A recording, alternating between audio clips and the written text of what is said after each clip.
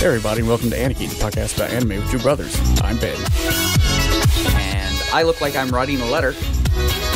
To who, though? It doesn't really matter. Clippy just says that no matter what. I guess that's true. You just type. You know, I met the man who designed Clippy the other day. You did? What was And he like? He writes children's books here in the Seattle area. But his one of his character designs he's most known for is Clippy. Oh, so he drew the art. Yeah, he drew the art for Clippy. For a second there, I thought you meant that you met the person that designed the programmed it? AI for it? Oh, yeah, no, that person's an idiot. You typed a letter. Oh, it looks like you're... Oh, maybe that's what it meant. It's not looks like you're typing a letter. It's like, oh, you typed a letter into the program, so it looks like you're writing a letter. It's like, yeah you're right. So I could totally see that programmer got so much flack over the years that he just quit and started writing children's books instead. That would be reasonable. Yeah, he's like, I'm not going to do this anymore. This is the worst. So I did a couple things since last we spoke. Yeah, right. One is I watched a couple shows that I didn't get to last time we talked. Oh, sure. Just two of them. One is Happy Sugar Life. That's the one with the yandere. Yeah, how's that? Well, so mild spoilers for episode 1.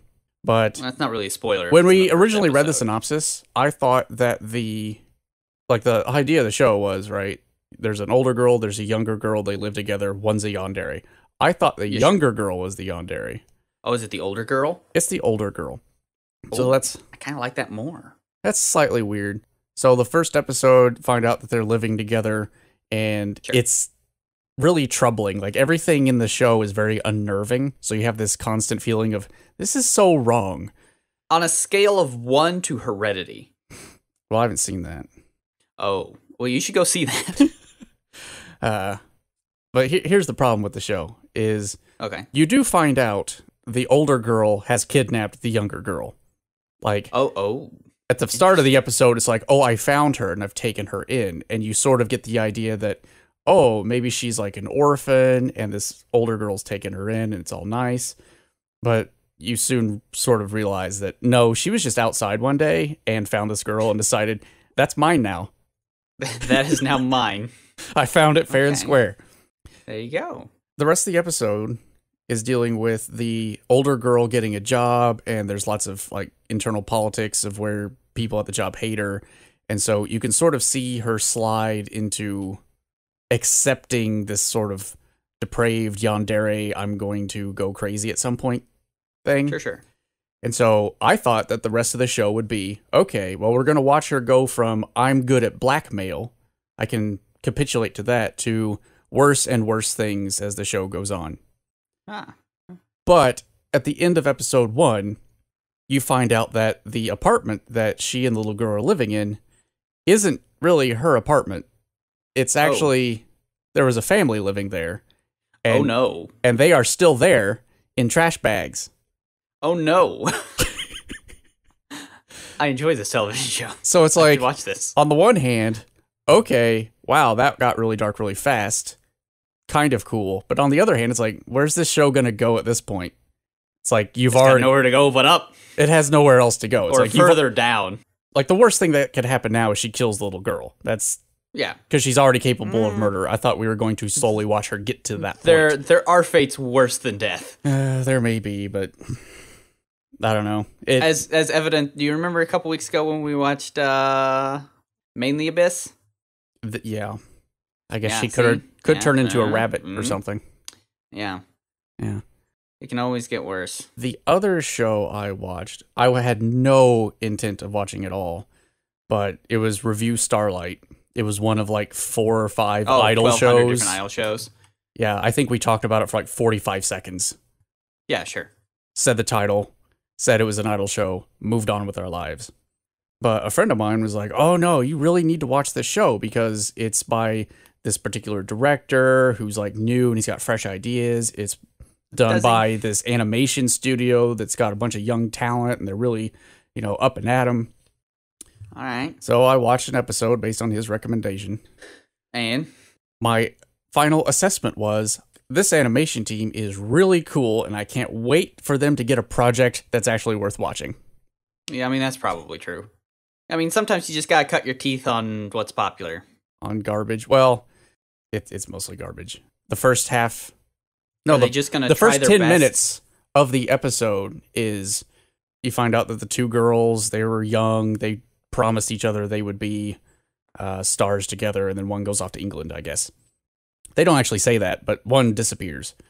And then now it's the girl's in high school. She goes to a conservatory. Let's introduce 25 characters twice in 10 minutes because that's what they do. Well, there you go. So it was 10 minutes of that. Do they tell you all of their quirks? Yes.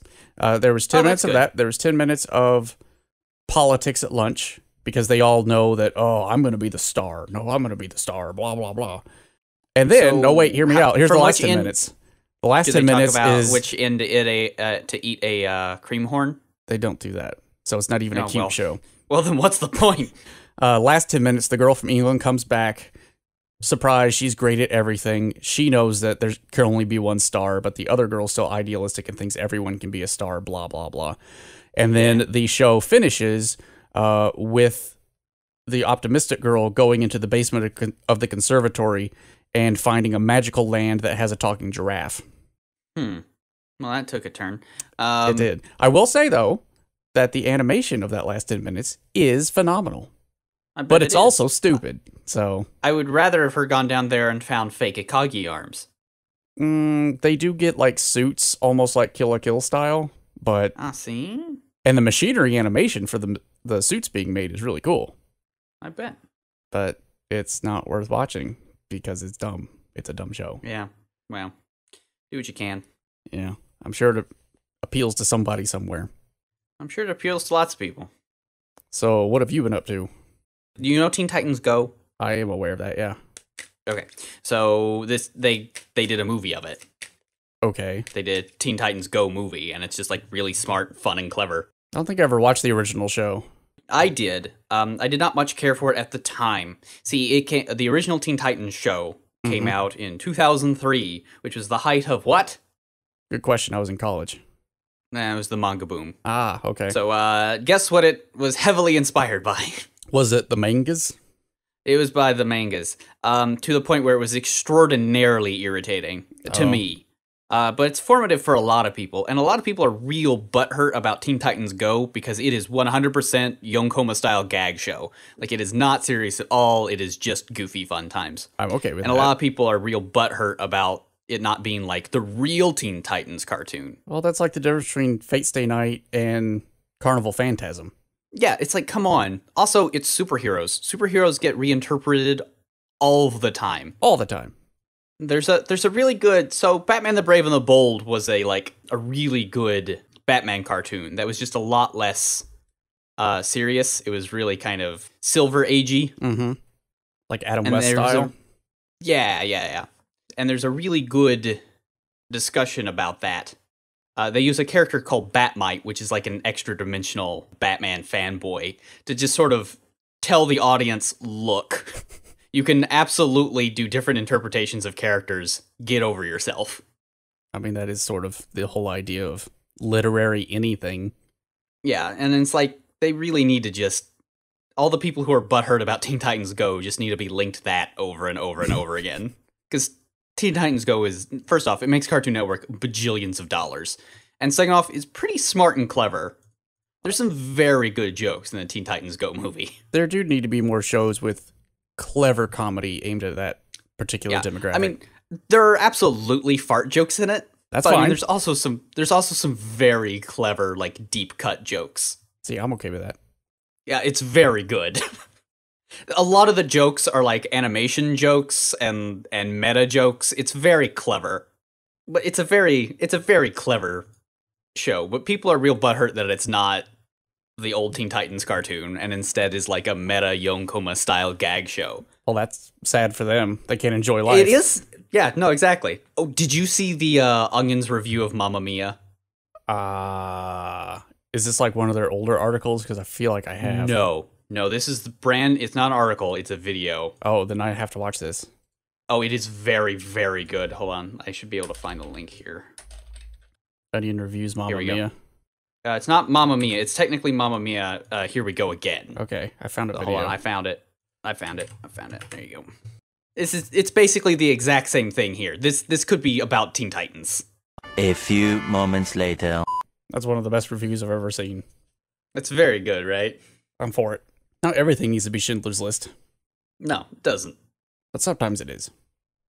Only other thing I really did of consequence was I finished a book that your wife recommended to me like years ago. Oh, which one? Book Thief. Oh, yeah. It's supposed to be very sad. It is a very sad book.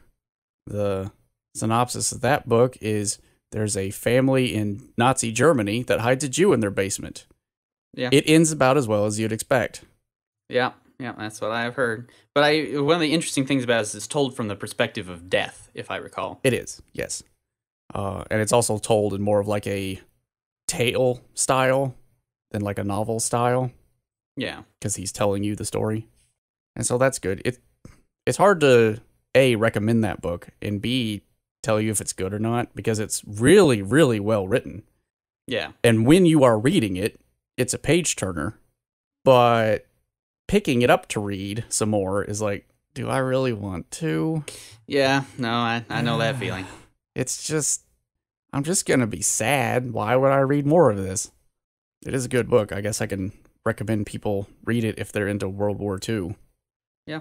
And other type things. It would have been nice, though, if they had had, like, a character that was a Nazi that, like, changed his mind at some point. But everyone was pretty stark between, yep, they're always good. I mean, they're always it bad. is a young adult novel, after all. Yeah. But speaking of things that are just sad all the time...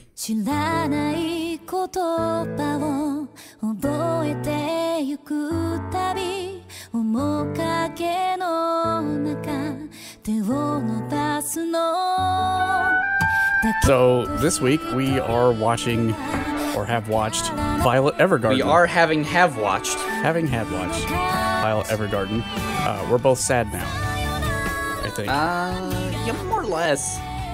I mean, I'm not now. It's been a week since I watched it, but it's I finished it more recently. It's got some downers. Well, not really downers, just sads. A lot of melancholy in this show. Yeah, it reminds me a lot of Shigo Fumi. It is very much like Shigo Fumi. It's even got the Angel of Death trope. Yeah. The synopsis of Violet Evergarden is it's about a former child soldier who was taken in by an army officer and used as a war weapon until the end of the war, where he died, and she... Spoilers? Well, we don't know. Well, we assume he died. He's missing in action. Yeah, it's pretty obvious to us, the outside. It's like, oh, he's super dead. Yeah. So he's missing in action, and she has lost both of her arms, and she tries to find a new life for herself and figure out what he meant in his final words to her, both his order to live and his statement that he loves her. Yeah. Well, and she gets robot arms. And then she gets robot arms and types letters for a living. Yeah, then she becomes a transcriptionist. Yep. A stenographer. That's the general synopsis. She tries to find out what to do with the last things that he told her. So what was your general impression of the show?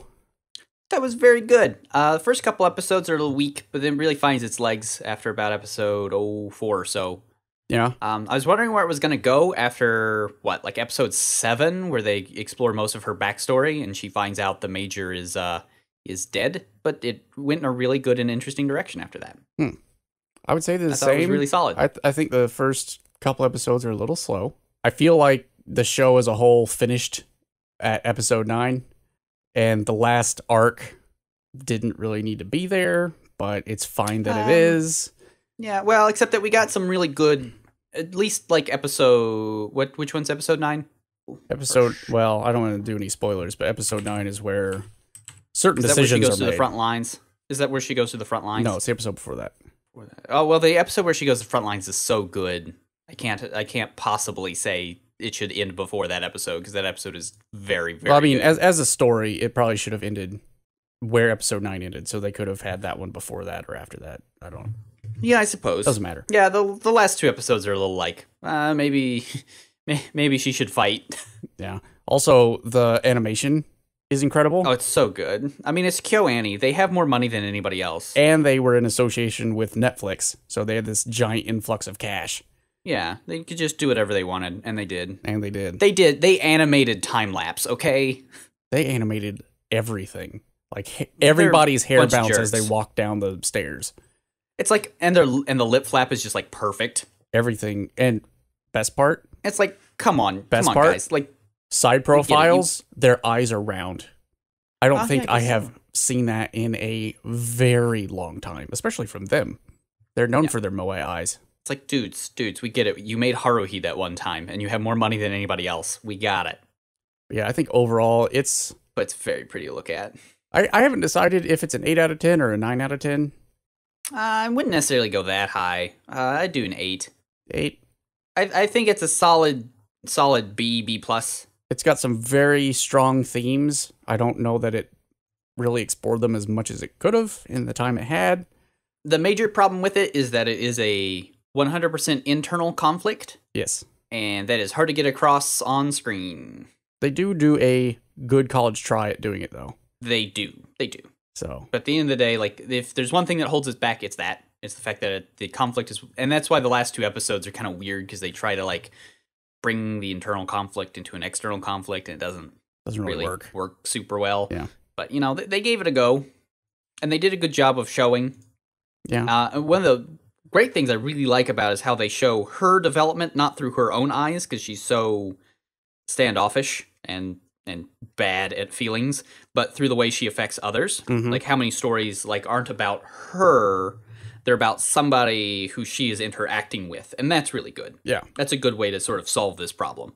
Yeah. So I think the consensus here is, even though it's not a perfect show, everyone should probably go watch it because it's on Netflix. Yeah, it's really solid. Yeah, I mean, you've got Netflix, so it's free, so Everyone all it has costs you Netflix. is your time, and it's worth it.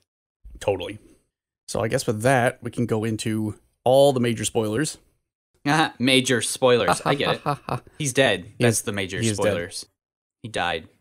So Got I do squished. want to get into that in a minute, but I think Yeah, we have to sure. talk about Violet first because the entire Okay. story is just about her. She is the story. Yeah. No, she's a really good character. She is emotionally stunted, knows that she's emotionally stunted. Well, she slowly really figures out that she's emotionally stunted and works to fix it the best way she can. Mm-hmm. There's no quick fix to being like, I have been forced to be a psychopath, like a true, like, I can't feel empathy type person, and she slowly learns empathy, but then she can't really express it at all well. Right. She really needs things very spelled out for her. It is a ridiculous transformation that she goes through from Yeah. being a child soldier, doesn't even know her own name, to being able to write love letters for a princess. Mm-hmm. It's like, that's quite a jump. And I also like how long the show takes. Mm-hmm. You can tell there's lots of stuff you miss in between, especially after the first, like, 3 or 4 episodes where she's really learning the trade of being a professional letter writer. After that, like, each episode takes place, it feels like months between each other. Yeah. And that's really good. That is good. Because it lets you know that, you know, growth is happening in between these stories. It's also good that they used her character's want to explore what I love you means as the launching off point to, hey, here's a job that can actually help you figure that out, and forces you to interact with a bunch of other characters. Yes, it forces you to interact with real people And with real their thoughts and emotions. really deep-seated emotions that they wouldn't normally tell Yeah. anybody else. This show is very Japanese, though, because, like, Western culture is so moved past letter writing as, like, a thing. Only the Japanese could make a show like this. Well, it also helps that the whole story is set in what is essentially World War I or slightly Yeah. before. Yeah, World War One-ish, So there's no, but like, for fantasy land. It's not really a fantasy. It's kind of just like an alternate place. they have cars. I think they have radios to some extent. But there's Yeah, no, they like, have a couple. there's no, like, no radar. no, nothing like that.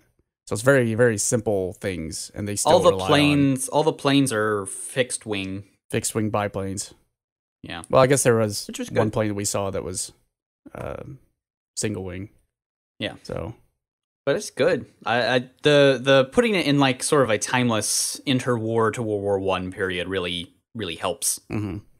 And the fact that it's just a slightly alternate history type thing. It's not real world. It's about as real world as Full Metal Alchemist is. Yeah. It's got real world groundings, essentially. Yeah. With some trappings on top of it. Mm-hmm. Violet herself, I think, ticked off every single one of my tropes that I love. It's like, I mean, that's fair. It's like no Hime cut, blonde hair, ponytail, blue eyes, angel of death, stoic beauty, tragic past. It's like every single one of these things, she just sort of embodies all of those. I will say that if there's one bad thing about that is she is basically just Saber again. Oh, everybody has made that distinction, yes. Yeah. I mean, yes, but I mean, it is a valid criticism. They are very much alike, She is just yes. Saber. But I think her outfit is even Saber. Yeah. I mean, she has Saber face, the whole deal. She's Saber. Well, Saber is more determined and actually has views, whereas Violet doesn't have any views of her own, really. Not at the beginning. She gets there near the end, but she's so introverted that not really expressed vocally in any sort of way. There were a couple points during the show that I felt like things didn't really make sense as far as her character development. They're not really major ones. Like the biggest one is when she goes to that letter writing school. Yeah, I would like to see that be a little more. It's such a breakthrough. I wish it had been a little better explored. It's like, okay, you completed the course, but you are crap at translating people's emotions into words. So you don't graduate. And then she goes off and she actually makes a friend, which was nice. I liked that part. She makes a friend me too. And then writes a 2-sentence letter for her based on her ranting about her brother. So she writes a letter for her, hands it to her, and then she just graduates based on 2 sentences. One time. Yeah. I'm like, I could have seen this be more like, oh, well, yeah, we'll give you another shot. Yeah. But instead it's like, yep, you graduate. Like, what? I feel like that's more of a time problem than anything else. Yeah. They wanted to get on to their next batch of stories. But yeah, no, I wish that had been a little better explored. Or had that be a character thing, where instead of having her never actually be able to get to the flowery side of this type of letter writing, but instead all of her letter writing is very short, to the point, cuts through all of the clients. See, that's what I thought, like I thought it was going. I thought she was going to be like... Yeah, or it's like she's very good at honing in on what they're actually saying, and she'll word it a little bluntly, but still, like, it really condenses their... Yeah, I thought that was her strength. Their feelings. And then later on, she's suddenly writing love letters for a princess. I'm like... Yeah.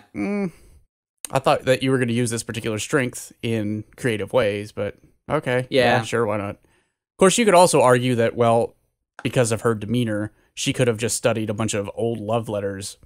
Yes, absolutely. And then that's sort of incorporated the way that. That's the way I sort of view it, is it's like, well, she knows the form. She's not super great at really understanding why the form works, but she can do it. Yeah, and I think that's probably the case because her final letter at the end of the show to the Major, dead or alive, isn't really worded in the ways that she's written other letters. Yeah. And it's the first one she's writing for herself, and it's very simple. Yes. So I think that's probably the correct interpretation. So we'll probably talk about her some more when we get down to like themes and stuff. But what about the rest of like the staff at the dollhouse, which is what I'm going to call it? The dollhouse. Yeah, I guess so. I mean, the dollhouse is the postal service that she joins, where she is the one of the letter writers. I liked them a lot. I thought they were good. They had just enough personality that you could see how they all work together. I do need to know more about the Megane, though. Yeah, it was weird that she didn't get her own episode. I know. It's like Iris got her own episode because they went and visited her family, which was a big thing. Yeah. I don't feel like the other lady, I forget her name. No, but they drop so many good hints that I don't think it's needed. It's like, you know who she is, and she was technically in the 2 episodes with the princess because she was the other doll writing for the prince. Yeah. Yep. So I mean, there's lots of stuff with her that you get through inference, but not so with Bowl Cut Megane or the dude. I'm like, Yeah. The dude, I feel like I want to know more about him and what's going on with his high heels. That's a little weird, but okay. I think it's because he's short. Oh, yeah, that could be it. That makes I sense. think he is short. Well, he twisted his ankle once because of those. Yeah, but he's short, so he Yeah, wants to be but tall. Iris, as a character, when you meet her, you're sort of like, yeah, I know your type. Bombastic, go-getter type, but you can't really see your own flaws, etc., etc., etc. Whereas, yeah, the glasses girl, she's got all these like secrets apparently, and Show just sort of ignores her until like the very end, where apparently she likes somebody in the office. Yeah, it could have been better handled, but what do you do? Question for you though: There's only so much time. Answer. the most senior of the letter writers, at Yes. the end, she reads a letter from the lieutenant colonel talking about his future daughter. Do you think they have a thing going? And Oh, absolutely. stuff? They absolutely did have a thing going. yeah, I knew that they did in the past, but I'm like, do they Yeah. now? I think there is hope for a rekindlement. Because when she read that, I'm like, wait a minute, are you pregnant? Is that what's going on? Oh no, I don't think that's. Or is true. this just like a No, no, no. dream? Like I'm This writing is to like, my future daughter in ideal who I- terms. Yeah, I think so. I think that is the case. But it did give me pause. Like, whoa. Come on, guys. What's going on here? I need some more details. Dish out some of that dirt. That sweet goss. Let's see. And then we have all the other letter clients, and there were like one per episode. So, Yeah, more or less. any that really stood out to you? You know, when I saw the synopsis of the one with the playwright just on Netflix, I was like, I think this is going to be a little lame, but it ended up being very, very good. I liked him a lot. Yeah. Oh, and maybe the saddest of the not war stuff with the woman, the terminal woman. I That know, was right? A very good episode. That episode was very good. I didn't like that episode up until I realized what the letters were for. Oh, I figured it out pretty instantly. I didn't. I was like, I thought I know where this is she going. was writing letters to different family members, and then she would write one last one for her daughter. That was my initial assessment. Oh no! I spent had the it whole pegged pretty episode early. going, this girl, holy crap, please stop. Ugh, kids. No. But then at the end, I'm like, I feel bad for feeling like that. My air conditioner kind of cycled on right near the end of that episode, and like, Yeah, it did. because it's been so hot here. Yeah, and then all that it'll dust cycle on, just comes this into the dust house. just comes in your face, and like you end up blinking a lot because you're like, oh wow, all this dust. Yeah, it's terrible. That's a very good episode, and I loved how they were able to do an epilogue. I was not sure if they were going to be able to do the epilogue with just the way the show is structured, but they did, and I was very happy with it. And especially then when they went back to the office, sort of post epilogue back in present day, Where was choice. It Violet was very was well like, done. I couldn't break at all while I was there. And then she just like starts tearing up, and it's like, yes, this is good. This is the good drama. Yeah, all that Give me internal more stuff. of this dramatic irony. Give me dramatic irony for days. I liked the princess bit. I didn't like her per se, but I liked the idea that the show was conveying that stop using the dolls, just use yourself, and I can help, but you should be writing these things. I didn't really care for Iris' family trip. Yeah, that one was a little lackluster. Well, it was mostly lackluster because the entire time it's like, Iris, lady, are you 5? Pull Yeah. yourself together, man. Yeah. Man up a little bit here. Go. I have those. confessed my feelings to this guy, and he was like, thanks, but no thanks. And then you invited him to my party. I'm gonna go cry in my room. Yeah, it was a little weak. Come on. A little weak. Especially for someone as old as Iris is supposed to be, is a little weak. Yeah. And the fact that he shot her down like it feels like 5 to 10 years ago. Yeah, a long This time is- ago. This is weak. But I mean, it's still fine. But probably the hardest letter to watch was the Frontlines one. Oh lord, that was horrible. Very good. Very good. Like- Great episode. Very bad. Here's what I have. All my notes for episode 11. First was, this will be interesting. Violet writing letters for the same army she personally hacked to pieces. And then one more note. Well, that was just sad. Yeah, no, it's very sad. Very good, but very sad. Oh, because you're always expecting, help's going to come and he's going to pull. No. Nope. Nope, war sucks. Yeah. This is the worst. And then she gives a letter to the family, and it's just like even more sad. And then they thank her, which is yeah, even it's worse. like, oh, it's like that is the correct thing that real human beings do in this situation, but it just makes you feel bad. It's like the two saddest episodes are absolutely 11 and the one with the terminally ill mother. Oh, like, yeah. those are just like, and they're not saccharine. They're well executed. They're human tragedy is what it is. Yes, yeah. And they're very real. They're not just sad for the sake of being sad or maudlin or any of that nonsense. They feel very real and things real people do. When I said that the show should have stopped at 9, it really should have kept those two standalone stories. Oh, it has to. And should have just lopped off those They're too good. last two episodes. Yeah, the thing with those two, yeah. I was kind of hoping that what they were going to do, like post episode 9, I guess that's where she finds out the Major is dead in that whole arc. That's the conclusion of that arc. She finds out he's dead and makes a decision to live anyway. Yeah, which is very good. That is the point of this show. Yeah. Like, I really like the standalone episodes after that. I was thinking that the last 4 episodes were all going to be little standalone snippets like that. Although it would have been she's nice, coming to her own now. Mm-hmm. She's coming to her own, and now she's at sort of the top of her game. So let's see a couple stories out that utilize that. Yeah. And that was good. Yeah, I would have probably liked that better. It was half there. It was half there. And then the last 2 episodes are just, like, they're just fine. Like, they're there, but they don't... There's some good stuff, but it's nothing like major. I think it basically just comes down to, look, we promised you a child soldier who can still fight with robot arms. We gotta deliver. No, I was fine with that just in flashbacks. I was totally She's okay gotta with that. fight with well, yeah, but she never fought with the robot arms. Yeah, You can't have robot arms in the first scene in Act 3 not fight with robot arms. Like, I mean, you just gotta do this. I guess the only thing I could come up with was like, those 2 episodes really only exist for her to reconcile with the older brother. Yeah, they're not really because for they're her. not going to be. There's not going to be any other situation where those 2 would actually like be forced to interact. Yeah. So yeah, and like again, like this is fine. They're not bad episodes by any stretch. They're just fine. Yeah. They're not as good as the preceding 2. Oh no, not by a long shot. Going on to the story a little bit, I really am happy that the show did not do what I thought it was going to do in the first couple episodes. Like, Which was? Like, you watch the first couple episodes, and if you know anything about cliches, you're like, what's going to happen is somewhere in this show, the Major's going to come back. They're going to find him, he'll have amnesia or something, and he'll be alive. And she's going to get this reward for being such a sport during this whole thing. And I was worried up until the very last scene of the very last episode that was going to happen.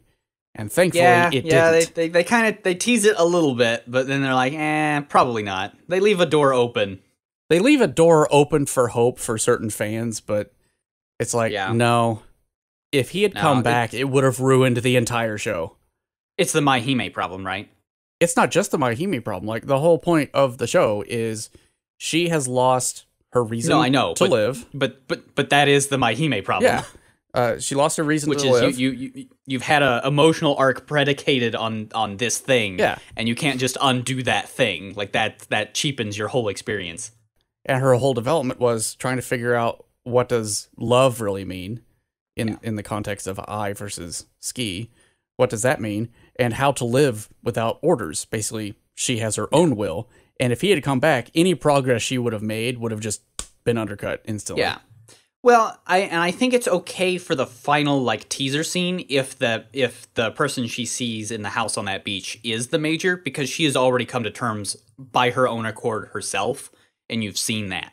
Maybe. In which case, this is now okay, because now she can interact with this person on a person-to-person level, no longer in like the weird power dynamic that used to exist. Mm-hmm.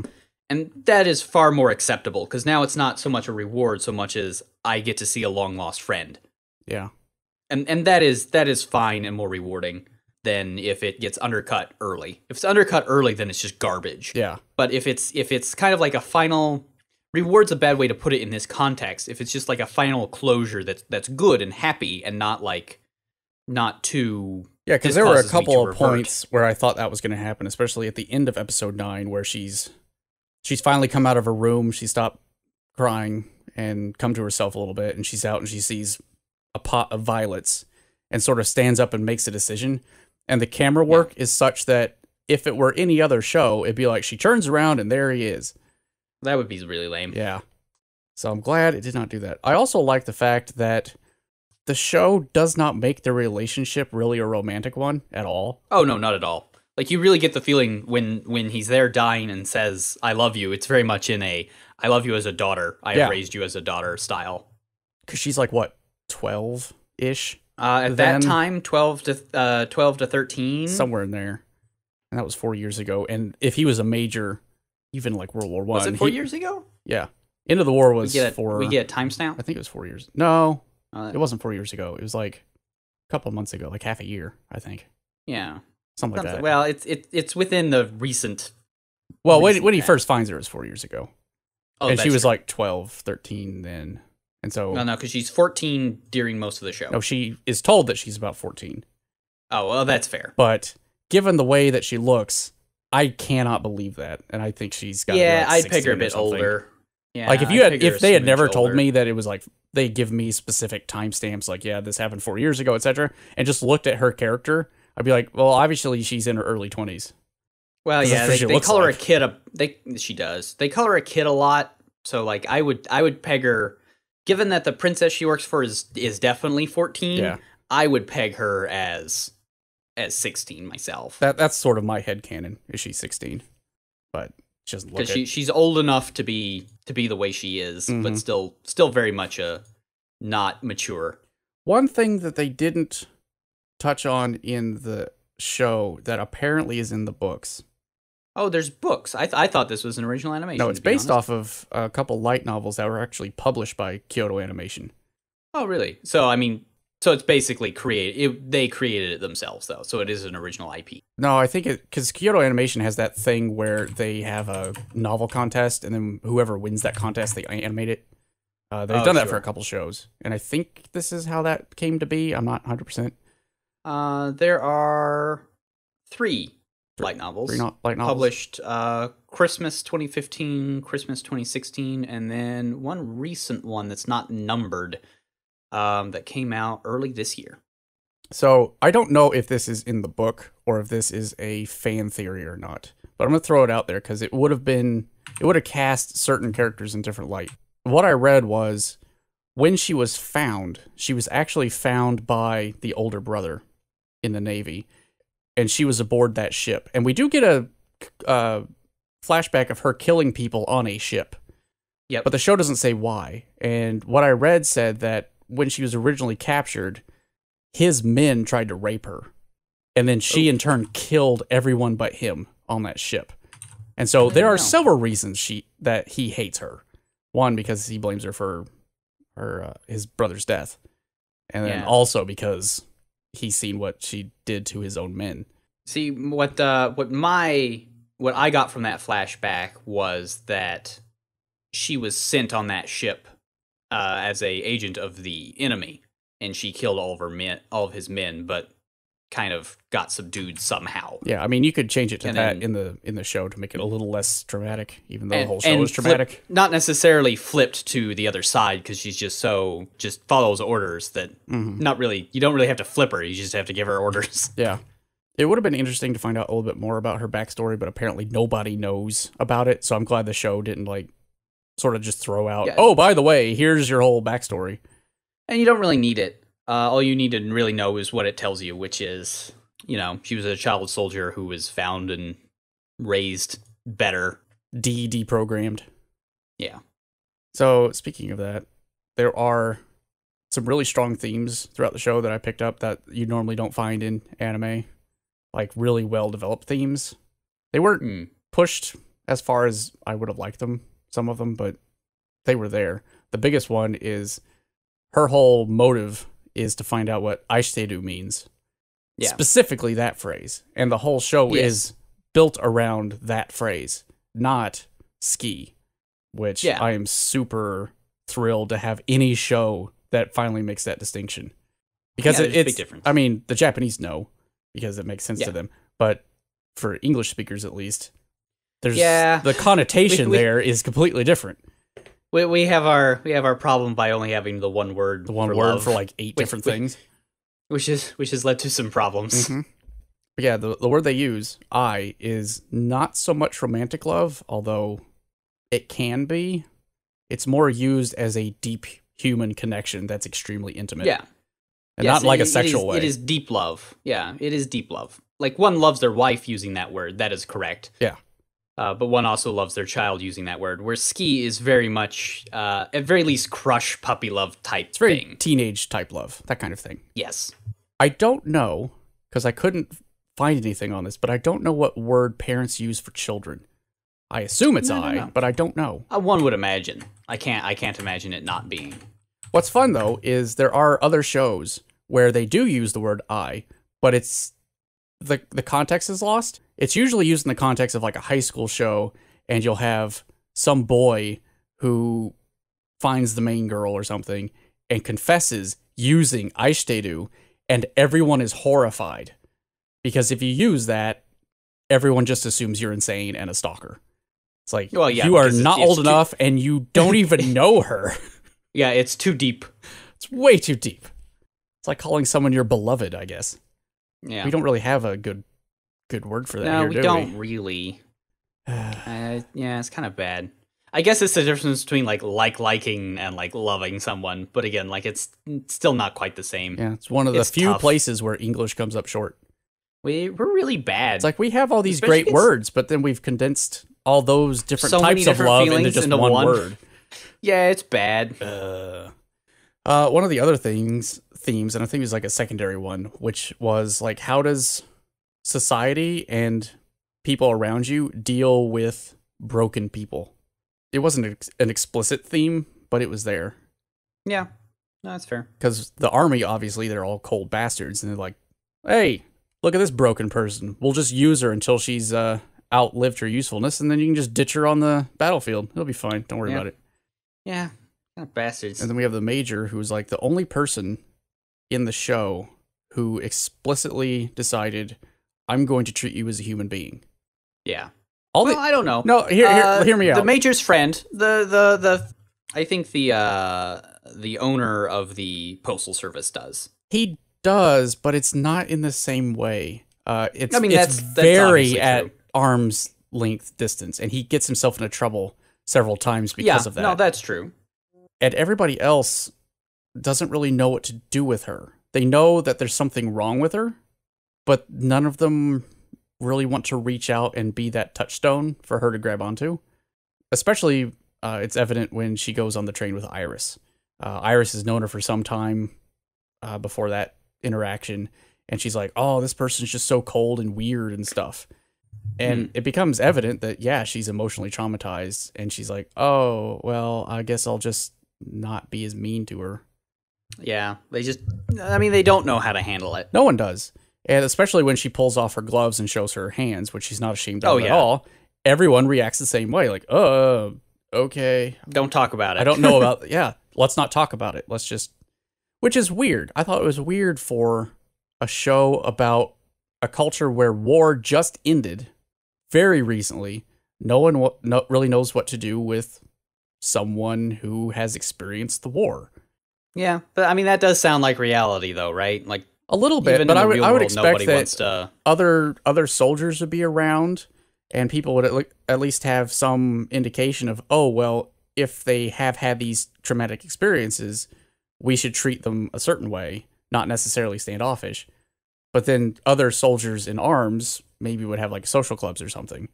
I'm not saying they should have added that, but I'm saying that it is weird that the entire culture acts like they've never seen a vet before.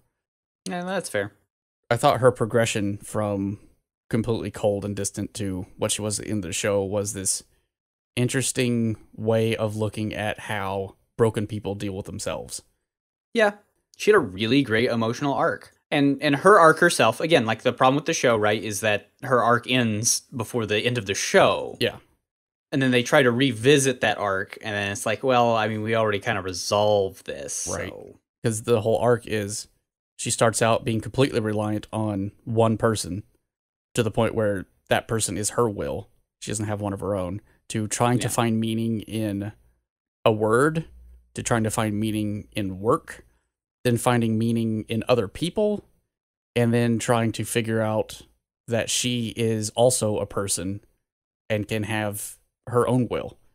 So it's this interesting progression of broken people dealing with themselves, but also everybody else dealing with the broken person. Mm-hmm. And technically, everybody in the show is broken in some way. Oh, yeah, no, absolutely. Because, again, like, war just happened. Yeah. So. To jump off of that, it's like also the main theme, another main theme is loss. But that's pretty self-evident because of war. Yeah, yeah. There are a couple characters that end up dealing with their loss, but she probably deals with it the most honest way, I think. Yeah. Well, I mean, she's our protagonist, so one would hope. Yeah, that's about all there is. I don't know what else to say. It's very good. Go watch it. Go be sad. Join us in sadness. Join us in melancholy. Yep. And also go watch Shigofumi. It is Shigofumi, really. It's very, very similar to Shigofumi. Very similar. Except there's no cat. Yeah. So, what should we watch for next time? I have no idea. I don't know if I want to watch another sad show. I just read a sad book, and then I watched a sad show. Yeah, well, I think I need funny. We could just finally get over ourselves and do the Utakoi. I'm fine with Utakoi. Well, wait, is that available anywhere? Yeah, it's on Crunchyroll. Okay. That's watch about historical poems. Historical poems. I do love historical poems. Okay, we can do that. Okay. So next time, I think we are going to watch something less sad and more poetic. Are you ready for some, like, fucking culture? We got culture. Wait, hang on. Do they also do the incense game with poetry?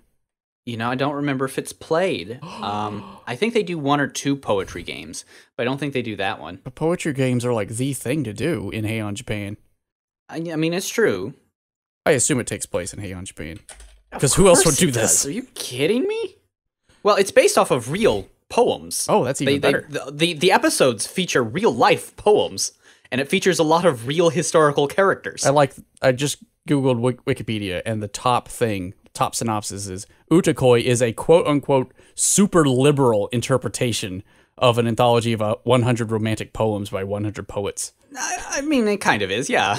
I mean, it's just like, here's the poems, here's a little bit of the story around how the poem was written, and, like, we'll just be cute about it. We'll not get into the nitty-gritty of Heian era love life. Good, because that's deeply problematic.